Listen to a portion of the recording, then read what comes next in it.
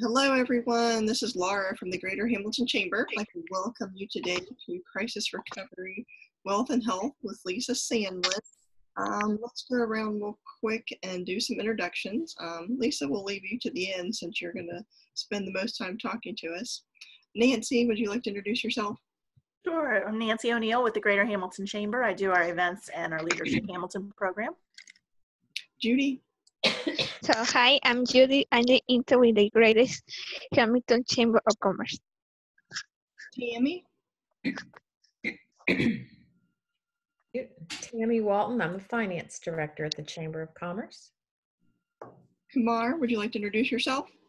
Hi, everybody. This is my first meeting. My name is Kumar Sundas. I work with Easter Sales together with Jill, and Judith is our intern. And in fact, Judith is seeing me for the first time.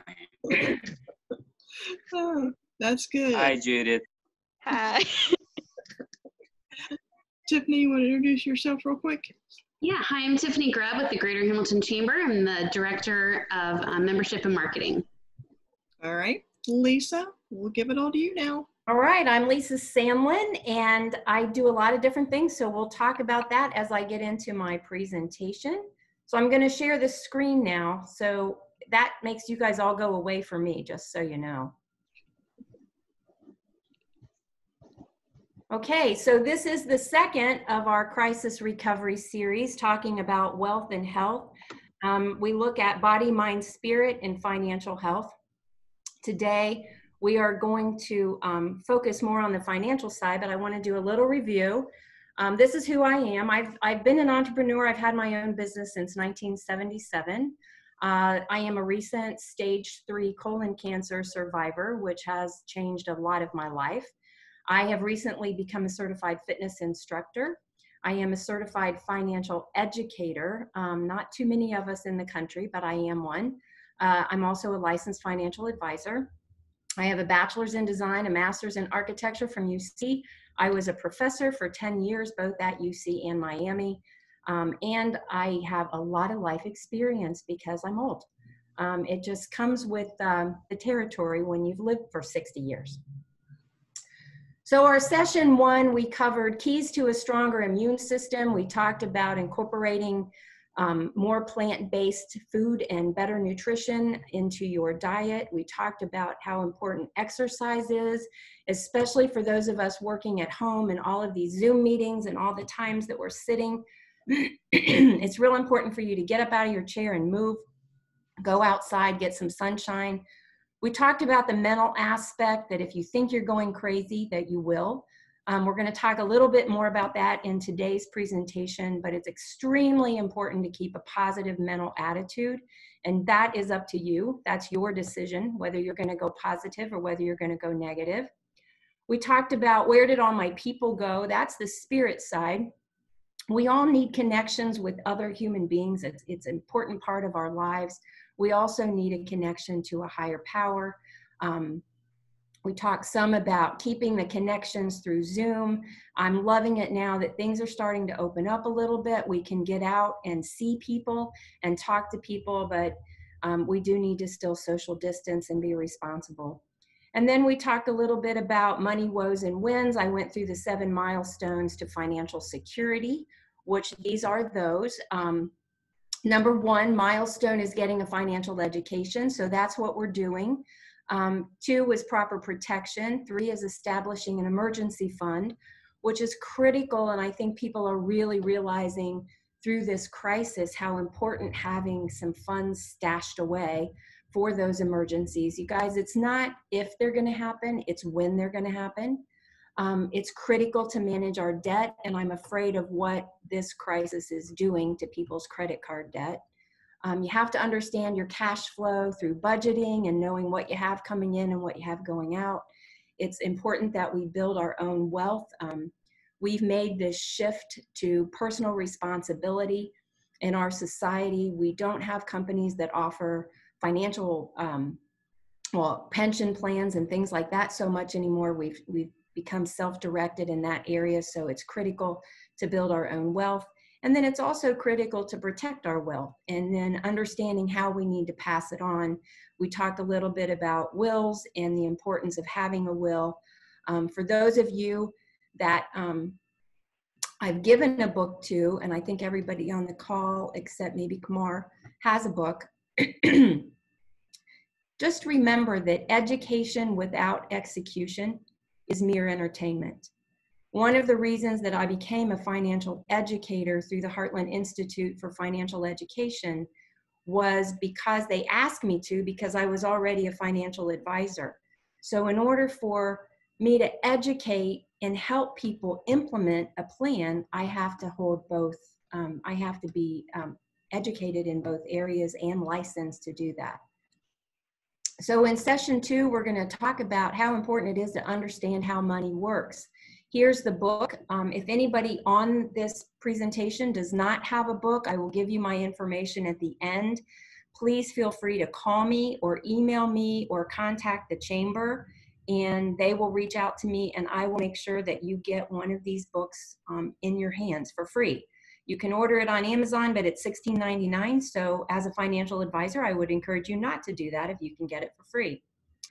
This is one of the co-authors. He was recently on a morning show, a morning news show, and I wanted to share Steve Siebold's information with you. So I'm going to, it takes us a little bit to queue up here, but as soon as it can, we're going to look at his show.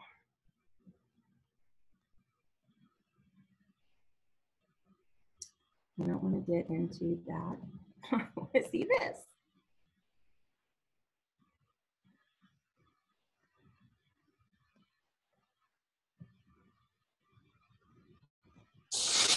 Were you forced to take a pay cut, or worse, did you lose your job during the COVID crisis? Well, here's the secret.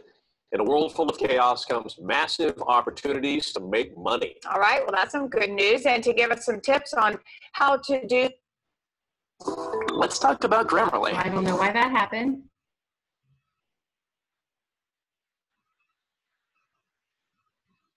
Sorry. Anytime you type or text, Grammarly provides quality suggestions to help make Do that. We have invited a financial expert and author of the best-selling book, How Money Works, Stop Being a Sucker, Steve Siebold. Good to see you, Steve. Good morning. Good morning. Thanks for joining us. So, you know, very few people really know how money works. It's so interesting that there are not more courses taught in schools, right? It's unbelievable. We don't teach anything. We don't teach our kids anything about money, and the things that we do teach them in the schools typically don't really matter in their daily lives, and it's really a problem. So what is really the difference between how wealthy people look at money compared to those who are not wealthy? Well, the self-made wealthy, which I've studied for the last 36 years, look at money in terms of opportunity and freedom, and really the chance to live a more stress-free life, whereas most of us are taught to think about money in terms of scarcity and fear, and which there's obviously a lot of fear out there right now. So what are some of the financial steps that we can take during the quarantine? I think a lot of people are hoarding their money probably right now.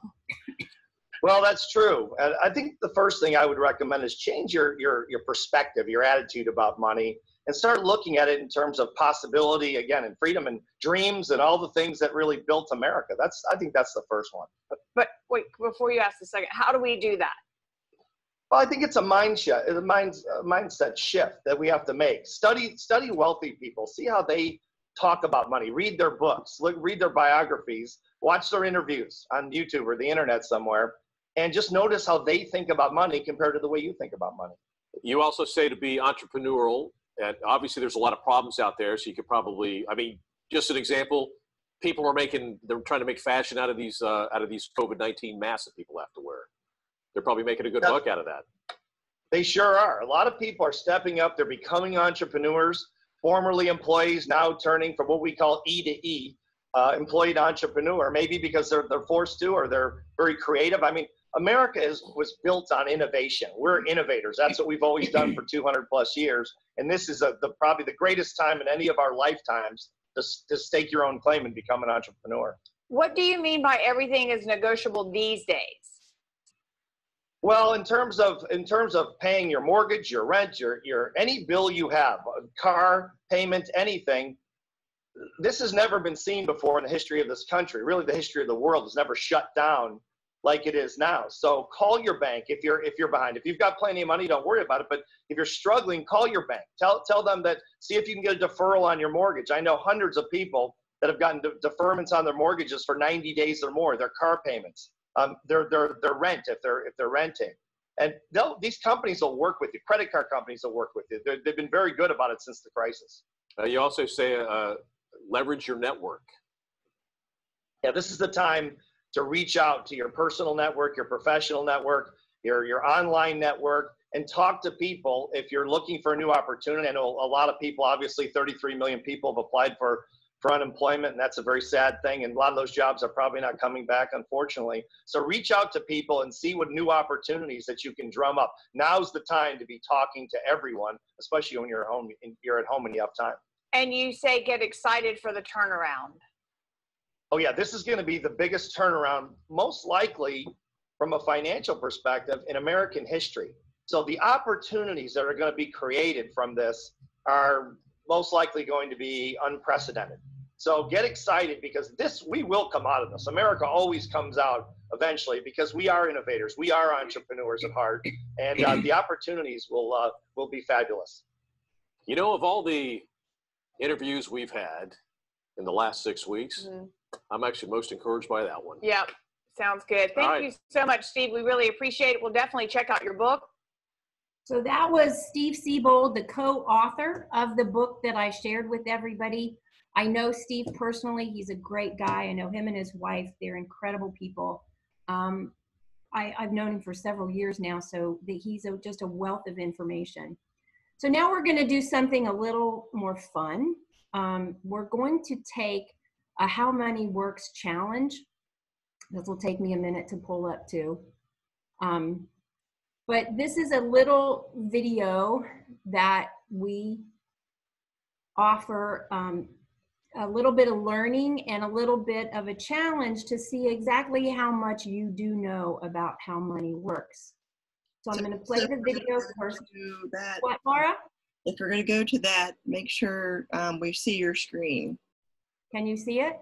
I see your screen with the URL, but if we're going to go to that link, then you'll have to switch over to your browser. Oh, I do? Yeah. Okay, that went away. That way we can see what you're seeing. Did you see Steve Siebold? You just heard him? You didn't get to see it? No, we couldn't see his video. We could hear. Oh, I'm sorry. That's all right. I don't know how to get it to do that. You might have to stop sharing and then pull up that on your screen and then start sharing. Okay. And then pull up what you want us to see and then do start sharing. Let's see if this works. Oh.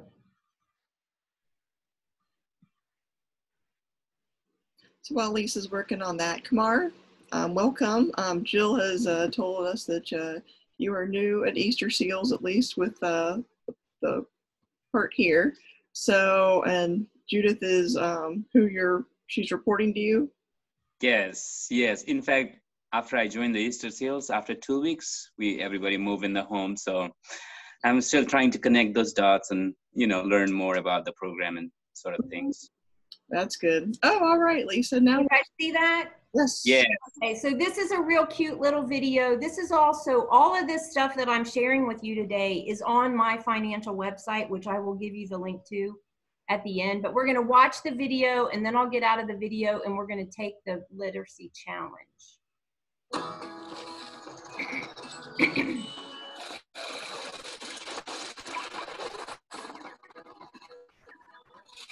Life, full of surprises. Sometimes can be great, like discovering your family is about to grow. Other times, however, the twists and turns of life can be not so great, like not knowing much about troubles, or knowing much about having a baby, or perhaps the greatest mystery of all, knowing Also, you see, to have a free life, you have to know how certain things work. Money is at the top of that list. You know how money works? It's all important life skill. You can expect your opportunities and potential to be limited. And if that's not bad enough, you can also set yourself up to be taken advantage of by just about anyone. Yes, even family. Looking at you all, Marty. The fact is, security, health, education, holidays, travel, donating, the nice things you want for your family, and all the dreams you have for yourself, whatever they may be, all require one thing, that you know how money works. And guess what? There's almost a 70% chance you don't.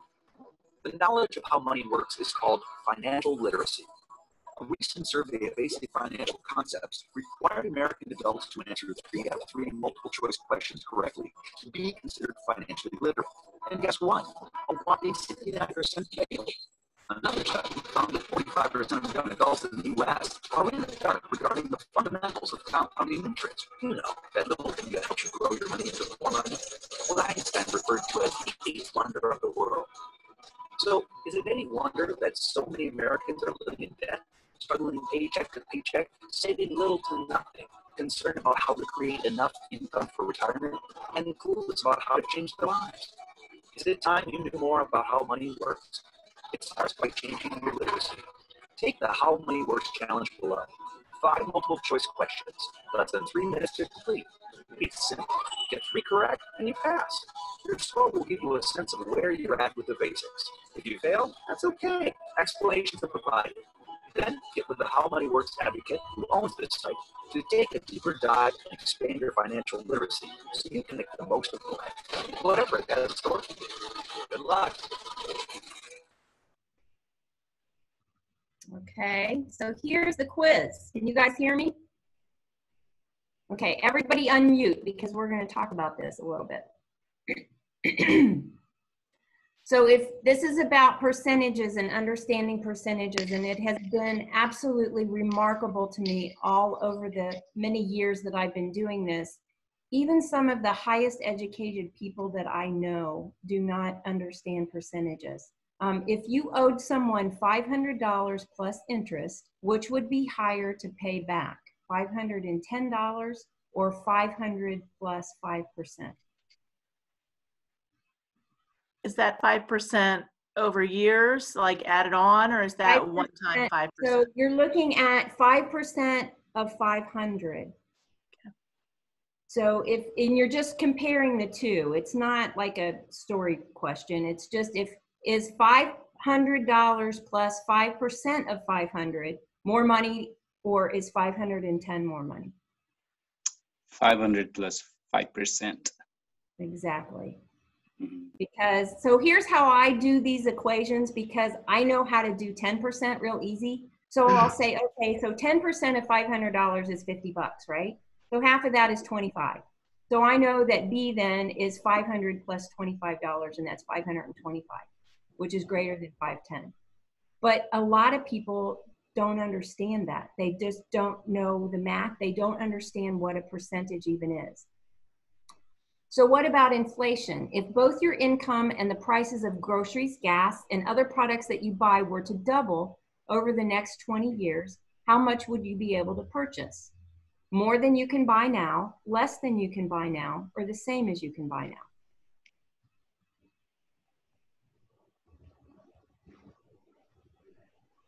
So the same. Exactly, yes, because if they're going to double, then inflation is going to equal your income growth, right?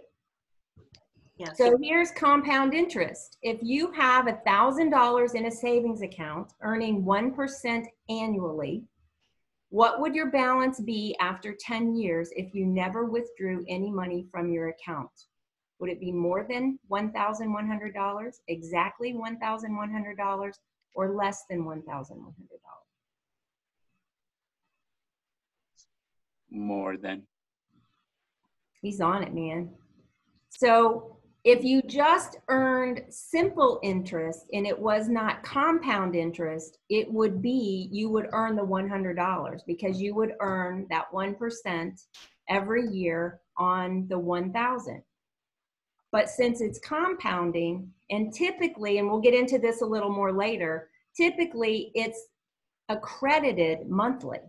So each month your account goes up. So each month you're earning more interest. And so you're starting to earn interest on interest. Then we have the impact of loss. So let's suppose that you lose 50% of a $10,000 investment, which we've seen this happen twice now since I've been in this industry.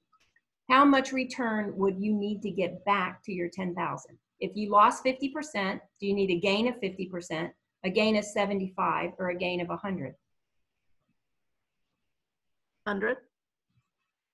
Exactly, because if I lose 50%, I now only have $5,000. So to get back to where I started from, I have to have 100% growth on that money to get back to even. So when you hear, well, the stock market dropped 20%, but we've gained that 20% back, are people back to even? No. They're not. So that's where people have to understand that when you're investing, the impact of loss is critical. And then the last question is risk diversification. Generally speaking, is it more secure to put all your money into one place or more than one place? More. More than one place. Most of us understand that. That would be like having all of your money in one stock. And if that stock fell, of course, you have no diversification. Or having all of your income. I like to talk about diversification. We talked a little bit about it last time, of having multiple streams of income.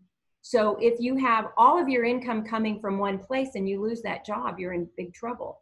If you have a diversified income and multiple streams of income coming in, and one of those goes away, you can suffice, you can still make it. So those are some of the things. Again, if you go on my website, it'll ask you just some real basic questions down at the end, but you can press see your results. This is a real fun game that we play with people.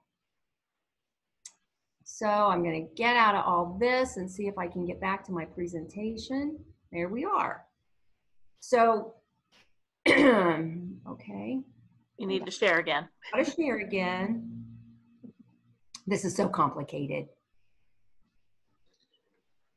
All right, so an investment in knowledge pays the best interest. And that's what Benjamin Franklin, that's a quote out of our book, talking about how important knowledge is, especially about understanding and learning how money works. This thing just froze up on me and it doesn't want to change. There we go. So I know that Dan was very intrigued by the book, How Money Works, Stop Being a Sucker, because of the word sucker. And a lot of people are offended by this word. But in reality, not knowing how money works really does suck. It will suck up your time, it will suck up your freedom, and it will suck up your income if you don't know how to make it work for you. Here's that mental game that Steve talked about on his news broadcast, that we talked about on the last session. That is what we think about, we bring about. Your reality will largely depend on how you think about money. And if you've always struggled and you were brought up in a household, there's just so much psychology involved in this, and I'm not going to get into all of that. But if you think that money is hard to come by, it will be hard to come by. If you shift your mind around and think about how money can work for you and how readily available there is money for us out there to take a part of the pie, again, what you think about, you will bring about. So financial illiteracy is the #1 economic crisis in the world. Some of these stats are just amazing. Literacy just means competence or knowledge in a specified area, but financial literacy means understanding how to earn, how to spend, how to save, how to manage, and how to invest your money. So when you look at it from a worldwide perspective, there are over 5 billion people in the world that are financially illiterate. And that's not just happening outside of our country, it's also the #1 economic crisis in America. 44% of Americans don't have enough cash to even cover a $400 emergency. I find that extremely hard to believe. I also heard this morning on a news network that 75% of Americans today have been living paycheck to paycheck. No matter what you make, These are some people that make some pretty good money, but they're still living paycheck to paycheck because they just think that paycheck's always going to be coming in. 43% of student loan borrowers are not making payments. This is different from the book. If you read the book, when the book was published, it was 8,000 and something. It's now up to 9,033. And this slide was created prior to this crisis. So I can't imagine what the average credit card debt is today. 33% of American adults have zero retirement savings. And the reason for that is we are now, when I started this in, well, I guess it's been about 6 or 7 years ago, we started doing presentations. There were only 4 states out of the 50 that required high schools to teach at least one class in personal finance. We have gotten that up to 21 states. However, the courses that they teach are very minimal. And Ohio's grade card on this, we are one of the states that require it, but our grade card at the end of 2019 was an F on what we're actually teaching in the schools. So I've done a lot of work with junior achievement, and I actually went out and taught finance in high school at my alma mater, Talawanda, several years in a row. The lack of financial literacy traps people into the sucker cycle, often for life. Instead of putting their money to work, the sucker spends his money on foolishly or deposits it into low interest accounts. So when you think about it, you think, well, people don't make that much and they can't save, but that's not the truth. That's what George is saying. He said people get a paycheck, they hand it off to somebody else who then they build wealth with the sucker's money. But then George says, but wait a minute, Americans don't make a whole lot, so it's no wonder that they feel trapped. But their spending says otherwise. If you look at the stats, and this is the average typical American, and this is one person. If you're a household of 4 and you're doing eat out or takeout, you're spending $181 per month per person. Ride shares, we don't do a whole lot of here in Hamilton, but in some of your bigger urban areas, they spend a lot on ride share. We spend $30 a month on events, $74 a month on lottery tickets. Just think what that would be if they saved that money. Coffee and lattes, $60 a month, alcohol, $29 a month. I think that's low for Hamilton. I don't know what you guys think. I see Tiffany laughing. I can't hear her, but I see her laughing. I know people that spend that a day. New clothing, $63 a month. And then our subscription services that we get sucked into, contracts and things like that we can't get out of, average $237 a month per person. No generation is saving enough money, not even close. The millennials only have about $23,000 saved for retirement. Gen Xers, 66. And us boomers who, let's face it, even the youngest boomers are getting really close to retirement. They only have $152,000 on average saved in personal accounts. So the sucker will think that the have and the have-nots, it's the only way it's the way things have always been, and it's the way things will always be. And the wealthy turn that around, and they think that, well, even though people are not being taught all of this in school, I'm not going to allow this economic crisis of financial illiteracy become my personal story. I'm going to do something about it. So now we're going to talk a little more about the power of compound interest. And Zoe, out of the book, came up with the power of compound interest refers to the growth potential of money over time by leveraging the magic of compound interest, which means that interest is paid on the sum of deposits plus all interest previously paid. So you're making interest on top of interest, and that's where the real fun begins. There's a story in the book, for those of you that have read it, about Rockefeller and how he realized as a young farm boy that he loaned a farmer $50 and the farmer paid him simple interest on the money over a certain period of time. But he realized how getting his money to work for him paid him more than if he worked for money hourly by himself. So when it switched and he understood compound interest, he really started making a lot of money. You guys can't see this, and neither can I because we're on the screen. Can I shift? Let's see. Oh, I only have one. Let's see. Okay.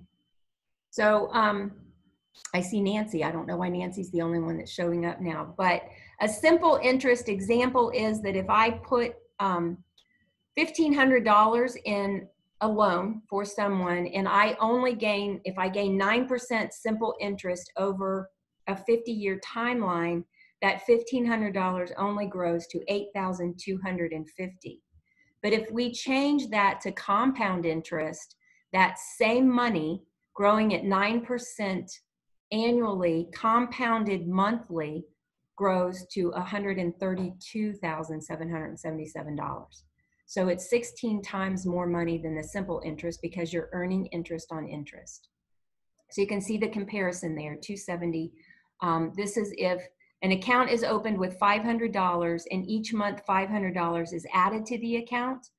For 45 years, the money compounds at 9% interest, and you can see what the difference is between simple and compound on that. So how do you want your money working? Of course, you want your money growing, compounding.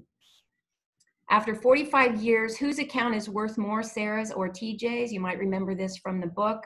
Sarah opened a savings account with $50,000, but TJ didn't have a lot of money, so he just started an account with $500 a month, both growing at 9% interest. And you can see the difference. Now, over the lifetime, TJ did put more money in than Sarah, but if consistent growth, he really accrued a lot of money as well. So consistency adds to the power of saving money. This is addressing the interest rate that you earn on your money. Absolutely, we all know that the interest rate matters. 1% is very low, and then you get up to 9%. I have a lot of people ask me, well, where can you get 9% growth on your money? The market has actually averaged about that over the last 100 years. So a sucker thinks I've worked hard for my money, so I just want to put it in someplace safe. I know people that bury it in their backyard, stick it under a mattress, but you get nothing for that. So the wealthy think I've worked hard for my money, so now it's going to work for me as hard as it possibly can. So the time value money is another concept from the book that's critical and very important to understand. When it comes to money, that time is precious. You want to know and think about how many years do you have to pay off your car loan? How many years are you paying off your home mortgage? When are your kids going to go to college? When do you plan on retiring? And one of the biggest kickers right now is your savings. When are you going to run out of money in retirement? Because one of the biggest issues that we face right now in retirement is longevity. People are living so much longer that we're actually living longer in retirement than we actually worked. So don't freak out about all this. Knowing these numbers creates urgency, and urgency drives action. And if you remember before, we talked about the only two things that you are in control of are your attitude, what you think about and how you think, and your activity, which is the actions that you take to do something about changing and making your life better. There are 3 time-tested actions. You need to start now. Now is always the best time to start saving money. Don't contemplate like George is here thinking, well, I should have started a long time ago, so now it's too late. It's never too late. The time to start is now. You want to save regularly, and you want to get the highest interest rate possible, and you have to be patient because money grows over time. Starting earlier can make a significant difference. Sarah here started with setting aside $4,000 a year at the age of 22. She did that for 8 years in a row, and then she stopped saving at age 29. George, however, didn't start until he was 30. He saved $4,000 a year for 38 years, so he invested a whole bunch more money into it than Sarah did. But if you look at the end at age 67, Sarah actually has more money than George. So time is critical. So the longer you wait to start saving, the more you need to come up with every month. That makes sense. This chart that I'm getting ready to switch to scares a lot of people. At the age of 20, you only need to save $113 a month to reach $1 million goal by the age of 87. And this is assuming a 9% average annual interest rate compounded monthly. At the age of 40, you have to save $731 a month.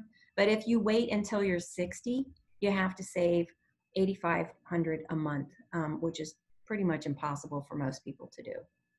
So how suckers think, they say, I know saving is important, but now is just not a good time for me to deal with this. And the wealthy think, here's the deal. Time is money. Every day counts. Building my financial future starts now. So I love the rule of 72. For those of us in the industry, this is probably the magical equation that we love to share with people because it's fun and it's just a great way. It's kind of magical. If you remember Einstein in the How Many Works Challenge little video that I showed you, he talks about compounding interest and understanding this. This mathematical equation is he considered one of the best things ever in life. So it's a mental math shortcut to know how long it's going to take for your money to double. If you take 72 and divide it by the interest rate that you're getting, that will give you the number of years that it takes for your money to double. So 72 divided at 1% is 72 years. 72 at 3 is 24, 6 is 12, 9% is 8, and 12% is 6. So people are like, well, who in the world is going to have money growing at 1%? It's going to take 72 years to double. But the sad part is, and this is a statistic, all the statistics that I'm giving you in this book have been verified and recently verified by MSNBC, who did an article about the book because they were on their book tour, and they validated every one of these statistics that I'm sharing with you in an article on their website. There's almost $10 trillion in money market and passbook savings account, averaging 0.09% today in the United States. That's amazing. Do you guys realize how much $10 trillion is? So 72 divided by 0.09% is 800 years. In other words, it's not going to double until 2820. So why do you think that is? Why would banks and institutions have your money doubling for you every 800 years? Do you think they have it invested at that rate, or do you think they're making money on your money? Those same banks and credit card companies and investment firms are charging 17% average interest rate on credit cards. So 72 divided by 17 is 4.2 years to double. So that means they're paying you 0.09% and they're charging you 17%. So your money doubles in 800 years and their money doubles in 4.2 years. So a lot of these institutions don't really like the fact that we're out here educating people, but this is our mission. We believe that all of this money needs to go back into the hands of the people that are hardworking and earning it and not being saved out of ignorance at the banks and other financial institutions. So Maya here wants to know if she has $500 in retirement today and she's 57 years old, what kind of interest rate does she need? So this mathematical equation works where you can divide it by the number of years that you have left and come up with the interest rate. So at 72, she has 10 years left, and that she needs to get 7.2% interest to get where she wants to be. So once you know how money works, you will be compelled to ask questions like, is the bank account the best place to put my money? Am I willing to settle for a 1% or even a 2% rate of return? Is there a way I can get 4 or 6 or perhaps even higher? What type of higher interest rates still provide adequate safety? Can I finance or refinance my car loan or mortgage at a lower interest rate? Will the financial institution managing my money earn more interest than I will? And will I get enough doubles during my income earning years to reach my savings goals for retirement? If not, what do I need to change? So we talked about the 7 money milestones. That's what the second half of the book goes into. I'm going to stop the course basically at this point. We can go into further detail with this on another session, or you can learn more about it from the book. The second part goes into understanding zero market risk. what is the risk of long-term care to our financial well-being in retirement. It actually is the #1 risk that there is, along with longevity. How do I get tax-deferred growth? What is a tax-free income and tax-free legacy? So there's critical information like the impact of taxes on how our money grows, and we need to understand those things, whether we pay taxes on the small money that goes in or the large money that comes out. So we talk about the seed and the harvest. There's different ways that money can be taxed. It can be taxed now, which is your typical earnings and dividends in a single year on interest accounts. Then you have tax deferred accounts, which would be your IRAs and your 401ks in vehicles like that. And then you have the never taxed accounts, which an example of that would be a Roth IRA. You pay the tax as it goes in, the money grows tax deferred, but it does come out to you tax free. So the money discovery form at the back of the book is this, and it's the last couple pages of the book before the credits, is actually your GPS. It works just like a GPS in your car. In order for you to know how to get to where you want to go with your finances, you have to know where you are starting from. So that's what this discovery form does. It helps you have just a basic little worksheet of where things are, what your goals are, what you intend, what you would like to have, and then it just asks you a few questions about where you are right now. So for more education, you can contact me personally at my phone number. You can go to this website. If you guys want to screenshot this, feel free to. Just remember that education without execution is mere entertainment. So all of these concepts, all of this stuff that we're learning and that I'm teaching you, if you don't implement a plan, it's not going to make any difference in your life. If you don't start trying to build your immune system, if you don't start thinking positively, if you don't understand the connection of spirit through meditation and prayer and just being in fellowship with other people, and you don't understand how money works or implement the lessons that you have learned, none of this information is going to matter. So with that, I'm going to stop sharing my screen and go back to all of us on here.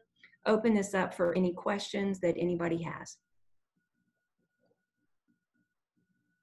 Joan Stidham commented on the Facebook Live that she loved the book and she's working on all 7 milestones. Yes, she is. Joan is a client of mine, and I will say that I've known Joan for years. Joan was actually my tutor when I was going through college. I'm not really good in math. I'm horrible at math. So I hope my little presentation was impressive, that I know how interest works and I know percentages. But Joan actually had to tutor me through my Algebra 1, Algebra 2, and trigonometry classes when I was in college. So I thank Joan for that comment.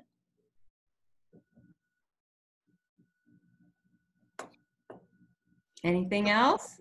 I think a lot of it is really some simple math and simple premises, but starting early. I mean, if you look at some of those numbers, if you start when you're 20 and it's, like $113 a month, or if you wait later, it just keeps increasing exponentially. So time is your friend. Absolutely. And that's why it's so important to get this education out, especially in our schools. And I mean, our company's mission is, of course, it's never too late to start saving, but the earlier that you save, the better. So a part of the book that I didn't cover was the area of the $1 million baby, and showing that as a grandparent, if you wanted to save $2,500 a month or a year for the first few years of your grandchild's life, or deposit even $13,000, by the time that child is at retirement age, they're a millionaire. So they're talking about the pressure that would be taken off of that child just growing up knowing that they're going to have this type of retirement. Of course, $1 million then is not going to be what $1 million is today. We're finding even now people try to shoot for $1 million, but the big question is, what's your number? How much money do you actually need? Yeah. How much money do you actually need to live the type of retirement that you want? And that's where that discovery form comes in. It's really hard to do this by yourself. That's why you need to find a financial professional that can help you work through this stuff and put you and introduce you to the products and the vehicles that you need to be able to reach these goals. But first you have to identify what your goals are. How do you want to live? How many years until your mortgage is paid off? When you're 65 or 67 and now the new retirement age is 70, is your home going to be paid off? Or do you need that extra money to continue that house payment? Are you going to have a vehicle that you're paying for? I know people that retire and move to Florida that buy a condo, but guess what? You still have condo fees. You still have utility fees. You still have monthly expenses when you're retired that you have today. So some of those expenses never go away. But until you really sit down and prepare a formula and understand what it is and the way that you want to live, this should not be dictated to you. Your retirement is your decision. How do you want your retirement to be? What do you want it to look like? Do you want to travel? Do you want to do things later in life that you haven't been able to do now? And then you got to look at the sacrifices. My favorite question to people all the time, when they tell me they want to do something, well, we want to buy a bigger house. We want to do this. We want to do that. I always ask, at what cost? Because unless you understand how money works and what you are sacrificing by not putting that money away monthly in your early years, you have no idea what the true cost is of the actions that you're taking. So when people say, I don't have $100 a month to save, I'm like, well, let's look at your budget. What are you spending on a daily basis on those lattes or those coffees or those drive-through fast restaurants?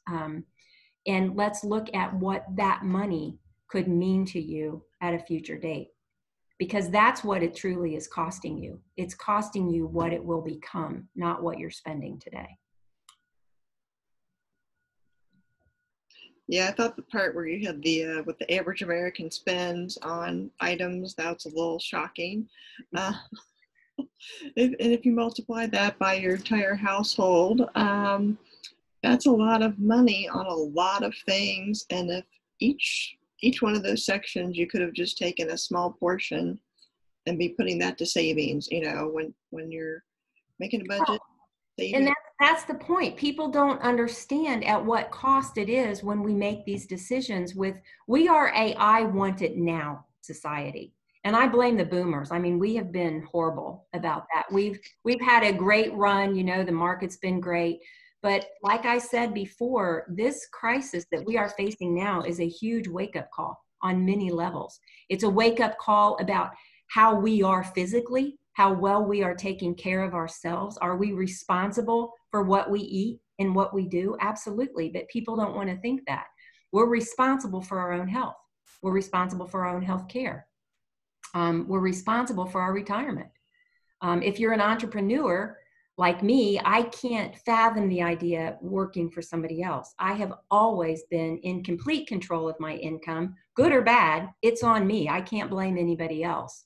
But that's the way that I choose to be. That's always what I've wanted to have happen. So the decisions that we make today and the instant gratification that we think we have to have can cost us a whole lot in the future if we don't understand all these concepts. I've always felt like I'm a pretty good saver and, you know, doing investing and all that kind of stuff. But then sometime like this happens, or, you know, whenever the market crashed the last time when it was, you know, you lost half of or more of whatever you had. But now as I'm getting older, it's harder to stomach too, you know, because I've always kind of like been in the growth mode, you know, and now it's like, should I get out of growth mode and like try to just salvage? But it's not for the faint of heart. Well, and that's why, Nancy, that's why working with a financial professional, and I'm not pushing myself on you guys. You might have your own financial professional. Just find somebody to work with that helps you through and to maneuver the things in life that happen, because things are going to happen. It's not if these emergencies or if these things are going to happen through life. They do. We have market corrections. We have things. When you're younger, you can handle stuff like that. But as we get older, we lose that time. We lose that time horizon with our investments. So What if you are 66, 67 years old today and this crash happens and you just lost half or a third of what you were planning on retiring with next year? So there's ways and there's products out there that if you're working with a licensed professional, that they can teach you and guide you and help you with that GPS system. You know, what does a GPS do if there's a wreck up front? You know, down the road, you're going 75. Brandon and I were going to Atlanta to our home office one time, and the GPS detoured us because there was a landslide, a mudslide on the highway that stopped the highway. So we kind of laughed about it because that's life, right? Things happen, and we can have the best laid plans, but things shift and things change. So how do you know how to detour around that? And that's where the GPS comes in the car, but that's where a financial professional comes in your life in helping you through this. I have one, but it still makes me sick. I just don't have the heart for it, I think. Well, and then that's your risk tolerance, and that's a whole nother conversation. And our risk tolerance changes as we age. Yes. So you need to make sure that your financial professional is fully licensed. Because we have in our industry, I'm not knocking anybody, but we have people that are insurance representatives, and then we have people that are investment advisors or investment representatives, and then we have people that are financial advisors, and they're very different. So when it comes to what our philosophy with our company is, as far as understanding, we're educators. That's what we do. But we are fully licensed across the board with everything. I'm a licensed financial advisor. I didn't hear you, Tiff. Did you say something? I'm just telling my kids that I'm on a call and I can't answer them. I thought you were talking to us. Sorry. Sorry. I saw your mouth moving. Anybody else have any questions? Tammy, I'd love to hear from you since you do the finance department. Probably only a few things. And mine is more life experience as well. But credit rating. It's unlikely that anyone that buys their first house will have the cash to buy that. But that's one thing that I tried to teach my girls, besides everything that was in your books, on how to establish a good credit rating and keep track of it. And one of the things I learned, and this is just an addition, they received, as a co-signer, a $500 credit card when they were 16. And I made them buy gas only. And they had to put the cash for the gas on my desk with the receipt. And then I paid the bill every month. And then I gave them the credit card when they were old enough and they took it to college. We still kept the max very low. But it ends up when they went to buy their homes as they aged, that credit card gave them their credit history that made them in the high 700s for a credit rating. And I really didn't even know I was teaching them that. I was really trying to teach them to not have debt, to pretend. I'm not one for debit cards. I don't like the fact the money's gone immediately. So credit rating was the other part that I probably would add to teaching someone young. The other thing I encountered was when I had a daughter that did take a finance class, and she was all excited at 17 wanting to start saving. But there really wasn't an economical way for her to invest very small amounts of money except for savings accounts.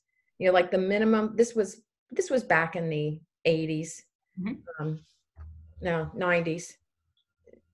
It was different, to open a brokerage account, you had to have more than they really had to start. So it did kind of delay them until, they were having enough income that they could really put into it. But that's all. I will tell you that I have achieved the 7 milestones. But the financial part, the other thing I would say is when we met with our financial advisor, because my husband and I worked at the same company and they closed it. I needed to know how to do a rollover at age 24, and I had no idea what a rollover was. Hence, I contacted a financial advisor. But when you meet with your advisor, I look at it as they keep you on track. You get homework every time you meet with them. They say, okay, you need to do this. And as long as I did what they told me to do every year, I went on the path. So I would tell everyone, deal with, work with a financial advisor, unless you want to be well versed in it. Life is too short to know everything.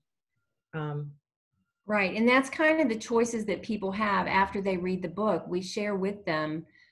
You can ignore it. You can, decide this isn't for you and don't do anything. Or you can decide to do it on your own, which is very difficult because on your own, you cannot purchase financial products. Right. You have to have a licensed financial representative to share with you what's the best for you. Now, there are accounts now that we can start people saving as little as $10 a month in a brokerage account for very, very small fees. And let's face it, you can't get into a brokerage account without fees. It's not going to happen. Right. The credit rating is important.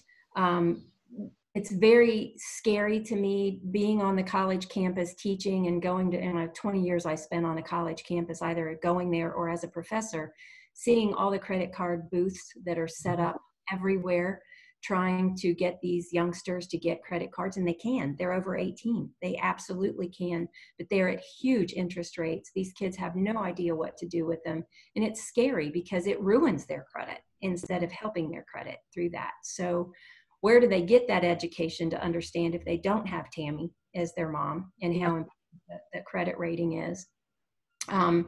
But there's just so many things now that are different than used to be. The DOL just recently made all of us in the industry, if we're going to handle retirement accounts, we have to be a fiduciary. To be a fiduciary, you have to be a Series 65 licensed advisor. So there's a lot of people and a lot of companies that had to shift gears out there because they can't do this anymore. Our company was already positioned. I've been an advisor for 10 years. We've always done and operated that bottom line, no matter what, you do what's right for the client 100% of the time. And that is doing your research and your investigation into what are their risk tolerances. You have to ask all the right questions. People have to understand where they are, and we have to understand who they are. And then we have to do the research and make sure that we are offering them the appropriate products to get their plan in place. We also like to meet with our clients at least once a quarter. It's mandatory. It is law by FINRA to meet once a year, and we have to do reports once a year with clients. But a financial guide, a financial advisor is your friend. They're not your enemy. If you find a good one, they're your partner for life to get you through this. And that's what we're trying to show people and teach people is there are people out there that will help you. There are people that will charge you to do it. And there are people like in our firm that we offer this guidance and this advice for free because the companies pay us, you don't. So that's how that all works. And a lot of people always think that they can't afford an advisor. They don't have enough money to have an advisor. And we laugh at that because it's like, it's not how much money you have now. There are a lot of companies, a lot of firms out there that have minimums. If you don't have $500,000, they won't talk to you. Our company just laughs at that. We don't care. Our goal is to get you to $500,000. We don't care what you have today. We want to get you started and saving and get to where you want to be. It's a long-term deal. And I feel extremely fortunate because I'm in business with my son. So I feel like I can talk to young clients and I can start them in the process and guide them through because everything that I do will eventually turn over to Brandon. And he can take it because he's much older than I am. So that's just, you got to find somebody that you can build a relationship and that you trust and a company that you trust and get on the right path. Very interesting. Yeah, I think Judy's probably our youngest person here today. What kind of things did you read in the book that you saw that you would start doing, or are there some things in the book that you're already doing? So I want to say first, thank you, Lisa, for giving me this book and the chamber. So when I started reading the book, I was thinking that I say to myself, I think I know a little bit about this because when I was in high school, I had the class. I say yes, maybe I know what it's talking about, but after I read it, say, oh my God, I don't know nothing. And when I got my first time go to the bank to open a saving account, they are asking me a lot of questions. And I say, oh my God, I don't know how to answer that. But because I had this person that actually give me a good advice, they help me a lot to say, you want this, see, you had this, you had these opportunities, these these benefits. So yeah, the book they help me to say I need to start saving right now and not think later. So I'm saying thank you so much to open more my mind to this financial part. So yeah, I don't know how to say more. I kind of like I have right now a lot of feelings to start saving right now and say that yes, no matter what you do, you need to start saying you want to have a better future.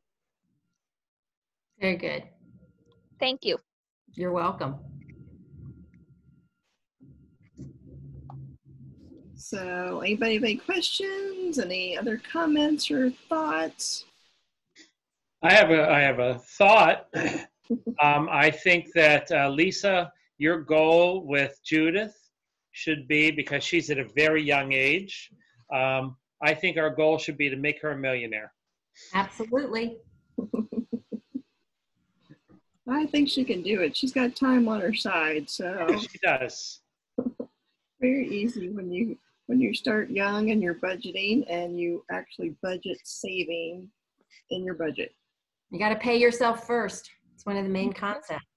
Exactly. You know, you've got that emergency fund set aside. So if there is an emergency, you know, you've got money for an emergency, but then you keep replenishing that. You know, it's a lifelong process. It doesn't happen overnight. So very fun. And I think a lot of things in the book were things that we've all read or seen before, but it's always good to see it again and have some reminders. So I think with that, Yeah.